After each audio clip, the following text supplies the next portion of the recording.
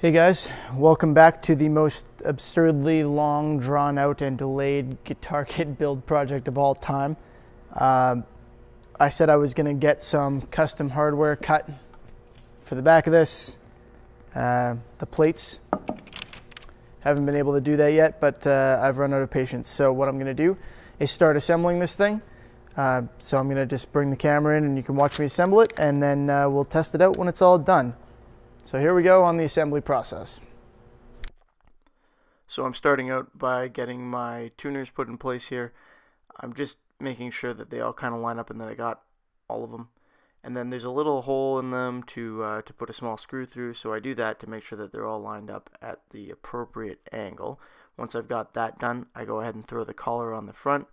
I just put it in by hand at first, and then I go in and tighten them all with a wrench. I believe it was an 11 millimeter. Afterward, to make sure that everything's seated in there properly. So that's really all you have to do for the tuners. They're pretty straightforward.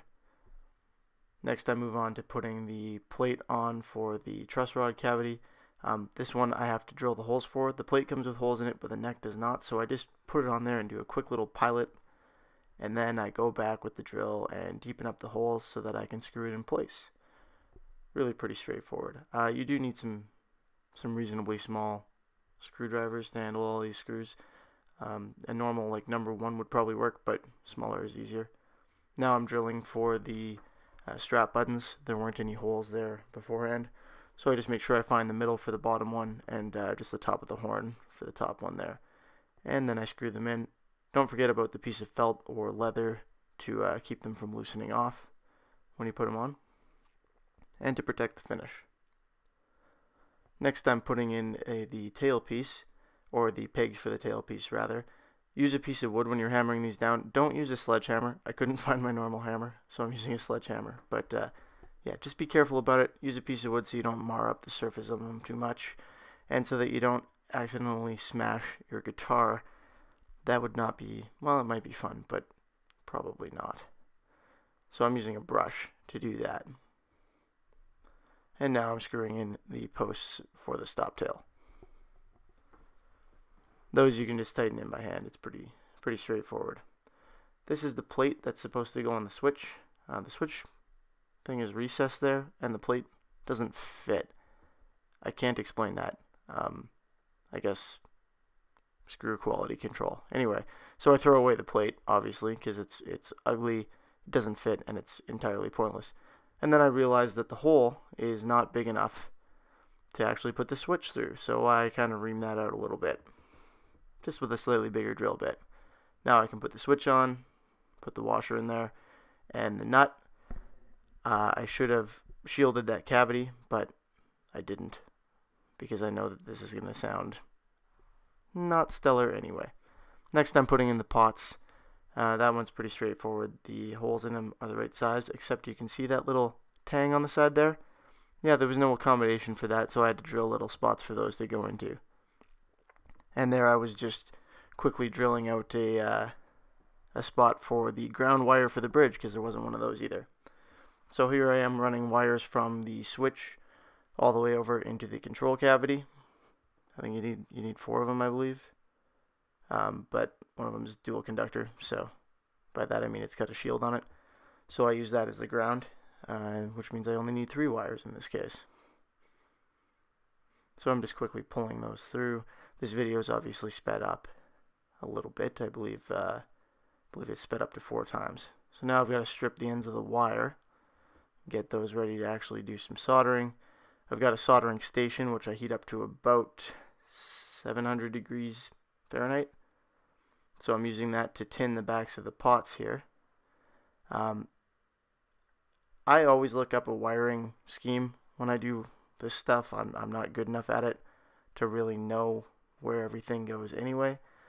So really, look up a wiring scheme is basically what I would say for that. And make sure that your iron's nice and hot so that you can get the tin, your solder to be nice and shiny when you're done, so that you know you've got a good solder joint. Keep in mind that these bigger things like the pots and the switches, when you're not just going onto the lug, when you're going onto the body itself for grounding, you're going to actually need a fair bit of heat, like you see me doing right now, to be able to get that to stick properly. So there I'm wiring in the capacitor for the tone knob. Here I am trying to get the pickups to go into the cavities. The cavities aren't routed properly, and the pickups are terrible. So the tangs don't actually fit. So I had to bend them back under the pickups a little bit, and then out again. That, of course, made it so that the tangs wouldn't line up properly with the pickup rings, but the pickup rings are junky plastic anyway, so I tried to direct mount the pickups.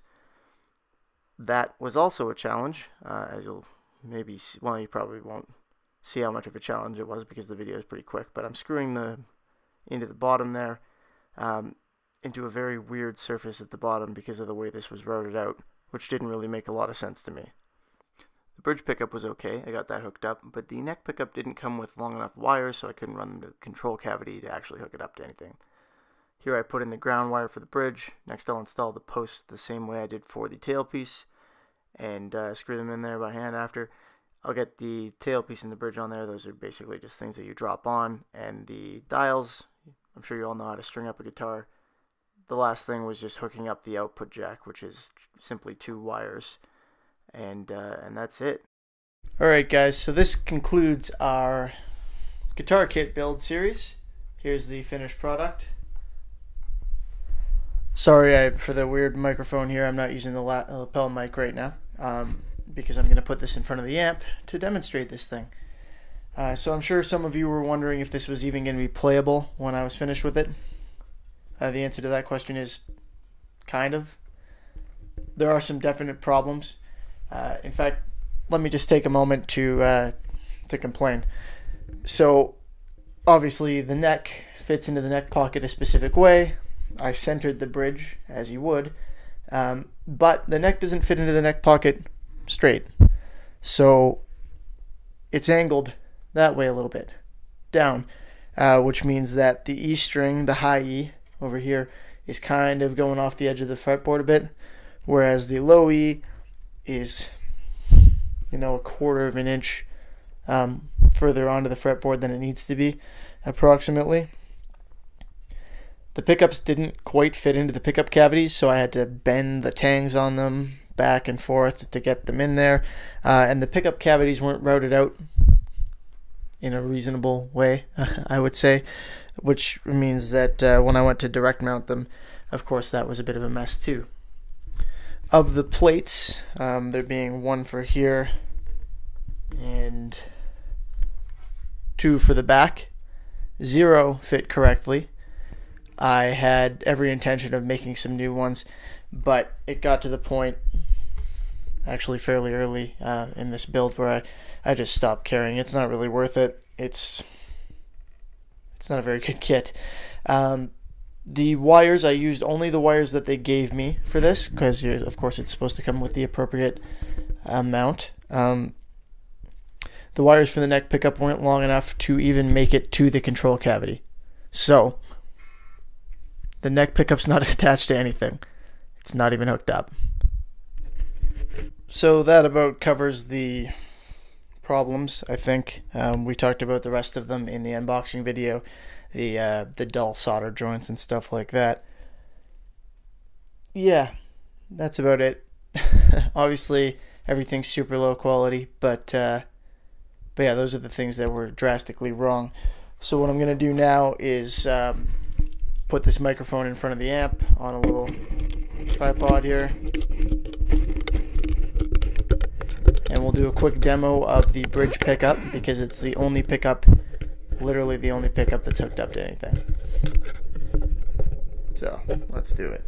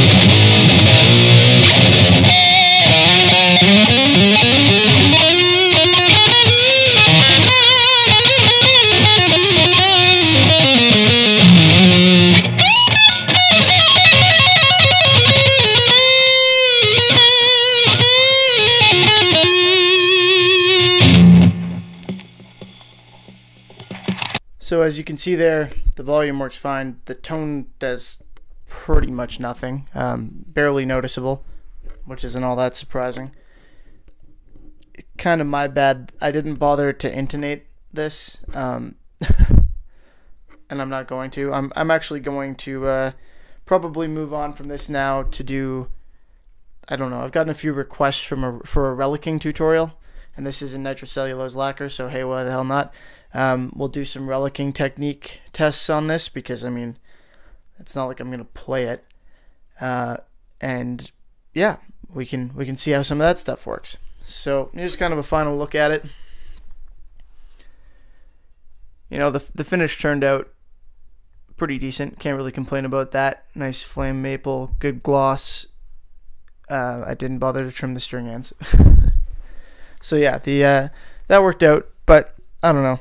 For the amount of work that it would take to render this really usefully playable, I'm just not willing to do it. So anyway, I hope you guys enjoyed the series and found it useful. If you're working on building a kit guitar, I mean, all the same principles apply, except you'll probably have, you know, something that's usable at the end of it, I would hope.